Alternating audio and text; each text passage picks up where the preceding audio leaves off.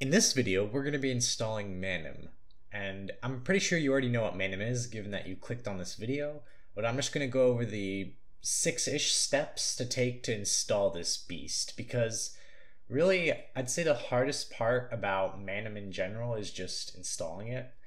But if you just follow the steps along and go through everything, you shouldn't have a problem. And if you do have errors, then the first step of troubleshooting, I would say, is to Google it, and then after Googling it, if you can't find it, then leave a comment in the description below and I'll try to reach you. So the first step you want to do is we're going to download LaTeX. In your search bar, just Google MiKTeX. And MiKTeX is kind of like, it just packages LaTeX along with some other packaging systems, because LaTeX by itself is just how you make documents and how you do symbols, but it comes with other stuff as well. Just Google MiKTeX, go on their website, and then you're going to go to all downloads. And then we're going to be downloading the Net Installer. And as you can see, there's two versions based on your computer's architecture. And mine is 64-bit, but if you don't know your computer's architecture, just go to your start menu and click System Information. And then based on system type, it should just tell you right there. Mine is x64 based. So I'm going to be downloading the 64-bit installer. And then once you have that downloaded, we're just going to open it up and run as administrator. And if Windows decides to give you any SAS, then just click Run anyway, because I promise you it'll work. All right, and then this window should pop up, and then click Next. And for this step, we're going to be downloading MiKTeX. We will install it, and it's going to be downloaded on your computer from it's actually going to be from a server somewhere else. And complete. These are mine, but just click any of them really, and they're gonna connect to your computer and they're gonna download it on there. And I'm just gonna do the first one. It really doesn't matter. And then once you have that, you're gonna pick a place to install it. So it really doesn't matter that much as long as it doesn't change. So I'm just gonna, in my local C drive, I'm just gonna create a new folder called if I can spell it right, MiKTeX. Pretty sure the K is capitalized. Okay. And then next, and then start. Make sure to make a folder when you do this, because if you just install it directly to your C drive, then it's gonna put all the packages on your C drive and it's gonna get you really confused. But yeah, so once you made the folder, and once this is installing, this is gonna probably take like at least 5 to 10 minutes, depending on your connection. So just sit tight and wait, maybe open up something else, and yeah. All right, so that took me about like 20, 30, 40 minutes. So don't worry if it took you a long time, it's fine. So then when it's done, you click Next, and then you click Close. And now you have the MiKTeX packages, or the LaTeX packages, on your machine. So now what you want to do is you want to open up the setup again, preferably run as administrator. And then you click I accept, next. But this time, instead of clicking download, you're going to click install. Since we already downloaded MiKTeX from the server onto our own computer, so now from that same alright, I'm back. So if you had any problems with installing, like if you had any crashes from the window before, then I'm gonna link an older installer in the description below. It works perfectly fine now. But if it didn't crash, then that's good for you. Just make sure you click install, go to next, complete. Doesn't matter, just install all. And then you're going to go to Browse, and then you're going to go to wherever you installed MiKTeX. So we installed it in our C drive, and I named it MiKTeX. I'm going to click OK. Going to click Next. And then this is going to install MiKTeX to another folder. Just leave it as it is. Don't touch any of this if you know what you're doing. and then start. And then this is gonna install MiKTeX from the downloader we installed. It's essentially kind of like what we did for this setup where we downloaded from the website onto our computer. Now we're gonna just set it up and just wait for this to set up. And yeah, now it's finished. You're gonna click next.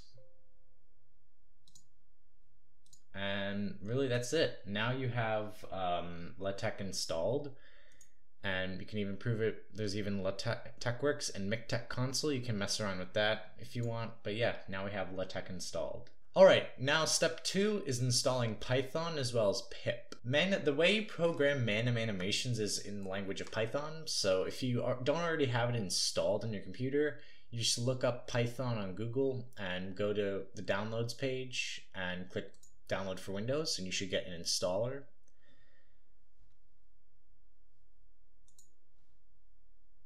And I already have it in the newest version installed, but you'll just go through the setup if you're doing it for the first time. If you have an older version of Python, I do recommend obviously updating to the newest version. Any 3.8 version is fine.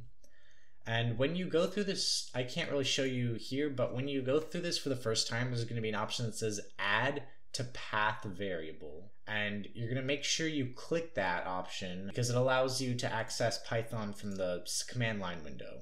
And if there's an option that says install pip as well, I'd click that as well. And the way to test out if you've installed Python correctly is you just go to your command terminal, type in Python, and if you see the version as well as the name, then you have it installed, everything's working out. All right, now we have Python and pip installed. The third step is to install FFmpeg. And FFmpeg, you can just look it up on Google or go in the description below.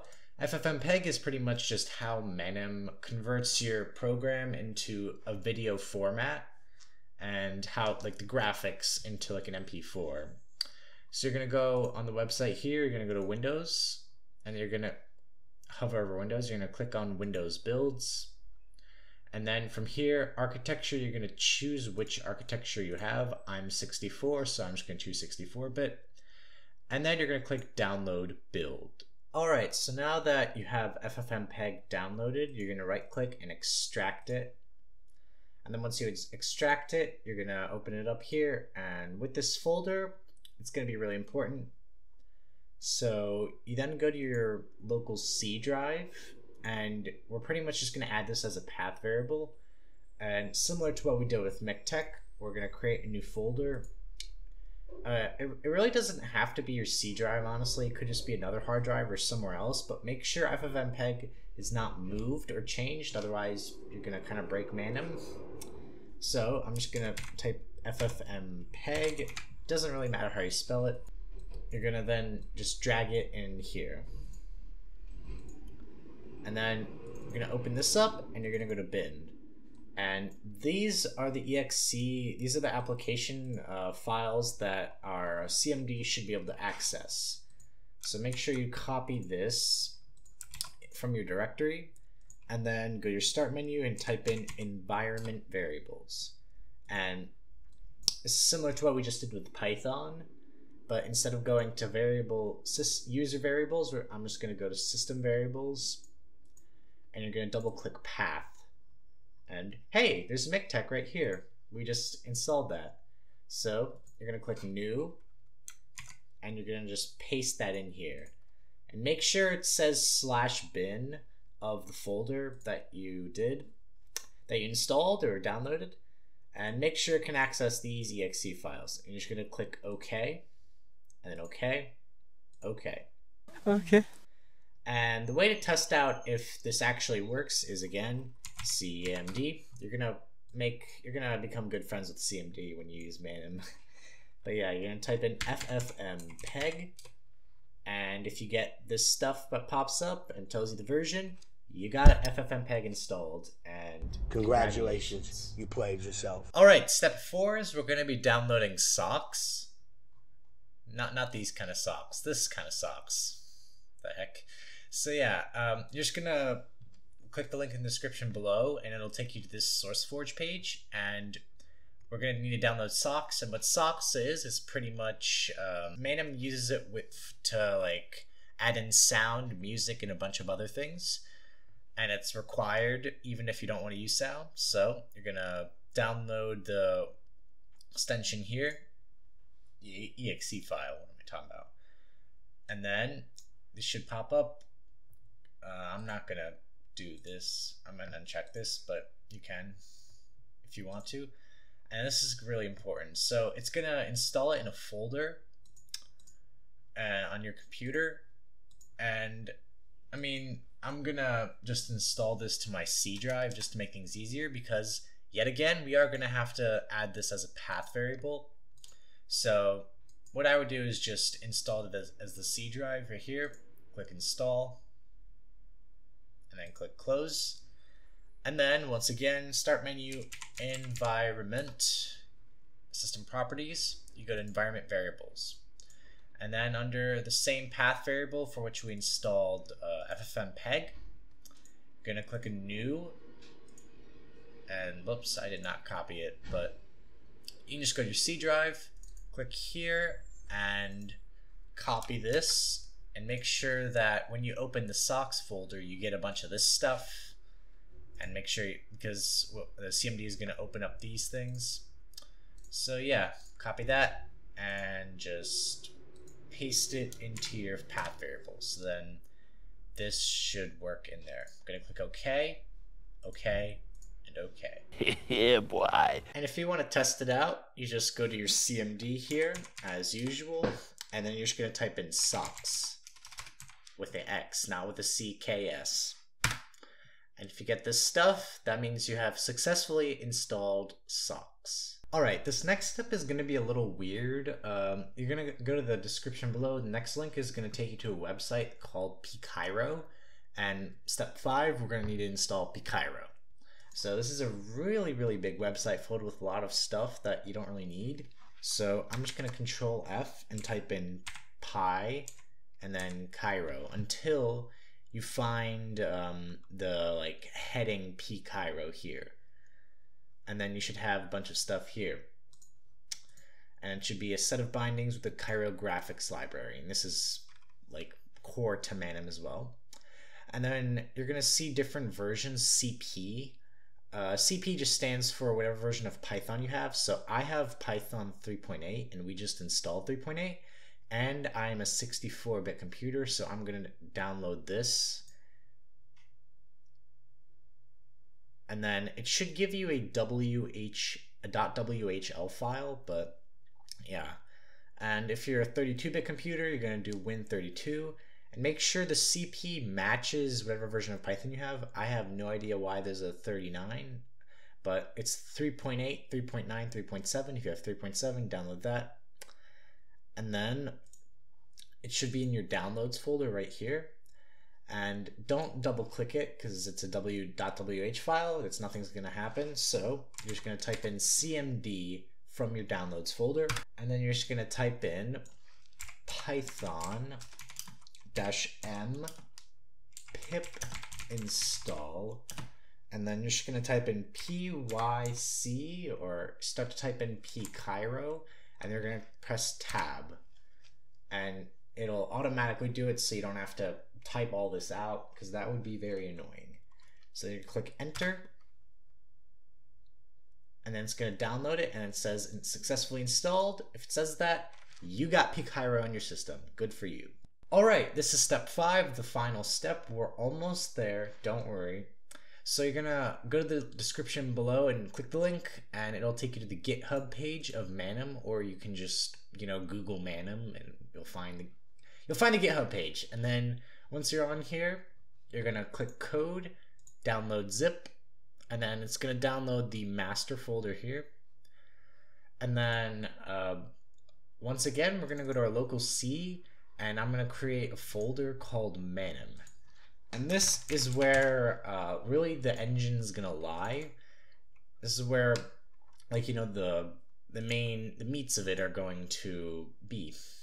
So I'm going to drag this into this folder, and then I'm going to extract it here. Here's Manim master. Whoops. And then once you're on Manim, once you created a folder, you're going to click open, and then you're going to be here, and you have the main program installed.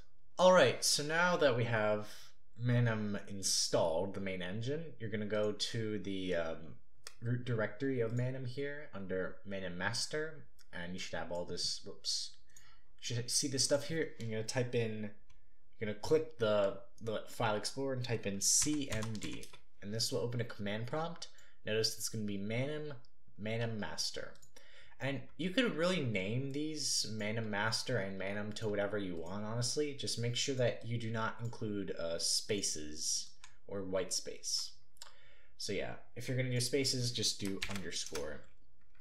Then what you're going to want to do is you're going to do python -m pip install -r requirements.txt. And before you click enter, one more thing I forgot, you're going to go to requirements.txt, and this command prompt's this command's going to open this up.